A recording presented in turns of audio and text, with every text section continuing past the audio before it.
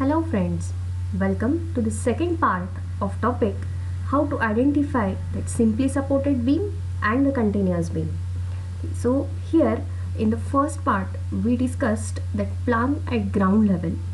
Now this plan is taken for the floor level. So this structural plan is taken and at floor level that naming of beam is done like FB1, FB2 and FB3 and so on.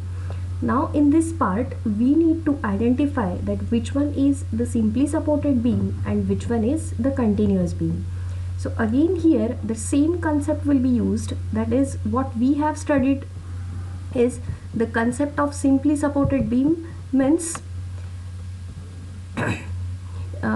the span which is resting on the two supports, that is called as the simply supported, and the span which is resting on the number of supports, that is called as the continuous one.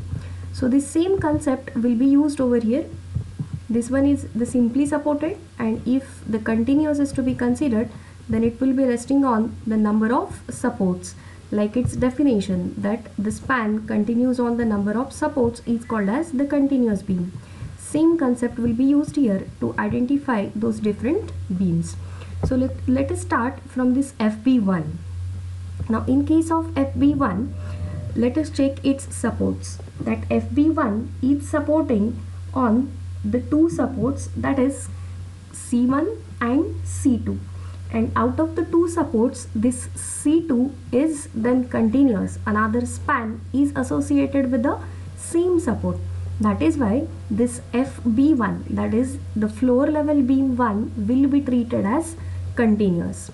Then this floor level beam 2, check its supports, that C2 and C3. Both of the supports are having another span on their side. That is why again this FB2 will be treated as continuous beam. Hence this FB1, FB2 and FB3, all the three beams will be designed as a continuous beam with span 1, span 2 and span 3. Let us come to this next one, that is FB4.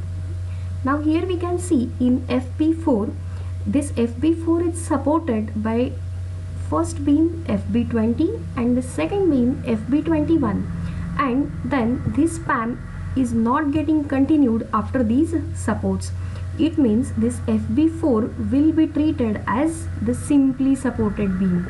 I am marking the simply supported beam with this right click and the continuous beams with a straight line. So this FB4 will be treated as a simply supported beam. Then next to that, here number of beams are there, this FB5, FB6, FB7, FB8. So for all these beams, now this FB5, it is supported on this C5 column and its another end is free. So this kind of a beam is treated as the cantilever one, and next to this support C5 the span is continuous for FB6, FB7 and FB8. Hence all these four beams from FB5 up to FB8, they will be designed as a continuous beam, and this span of FB5 will be designed as the cantilever one. Next to that, here we can observe this beam FB23. For this FB23, it is supported on the primary beam, this FB5 and this FB10. Means this FB23 will be treated as a secondary beam, and it is simply resting on two beams FB5 and FB10. Hence this FB23 will also be designed as the simply supported beam. Next to that, here we can observe this FB9. It is supporting on the column C9 and C10, and then the span is not continuous. It means this FB9 will also be treated as a simply supported beam. Similarly, here we can see this FB16 will also be designed as simply supported beam. Then here we can see this span is given for staircase. That staircase is resting on the four beams, that is FB18, then this FB34, FB36 and this mid landing beam 14. means that upstairs size is this one, and then this one is the mid landing beam. Now as this is mid landing beam, it will always be designed as a simply supported beam, because for this mid landing beam, it means it is lying at the mid height of the total height provided to the floor. So at that mid level, only this one beam will be provided. In addition to that, or in continuation to that, any another beam cannot be given. That is why in most of the cases, this mid landing beam will be designed as a simply supported one. Similarly, we can consider now these vertical beams.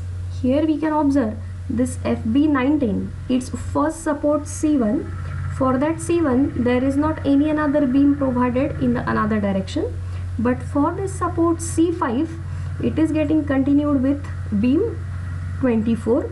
Similarly, then that part is continued with beam 30, and it is continued with FB35. Hence, this continuous beam will be designed for the 4 spans, that is FB19, FB24, then FB30 and this FB35. So all these beams will be designed as a continuous beams. Similarly, here also we can see these continuous beam will be designed from FB20, FB25 and FB31 and FB34. Now in these continuous beams, from this FB20 up to this FB34, this one secondary beam is lying over here on this portion. So whenever we will consider the load calculation, at that time, in addition to the load transferred from slab, here the load because of this secondary beam, that is the reaction of the secondary beam, will be considered at this level on this primary beam, and by considering all these loads, its design will be done. Similar will be case over here, that from FB21 up to this FB32, all the beams will be designed as a continuous beams. Then at this point, that reaction due to the secondary beam will be taken. Similarly, at this point, the reaction due to this FB15 will be taken. This FB15 will be a simply supported one. Then here also those will be continuous beams. Similarly, here we can see from FB22 up to this FB33, all the beams will be designed as the continuous beams. And likewise, we can identify that which one is a continuous and which one is a simply supported, and by identifying this, then their proper design steps can be adopted. Thank you.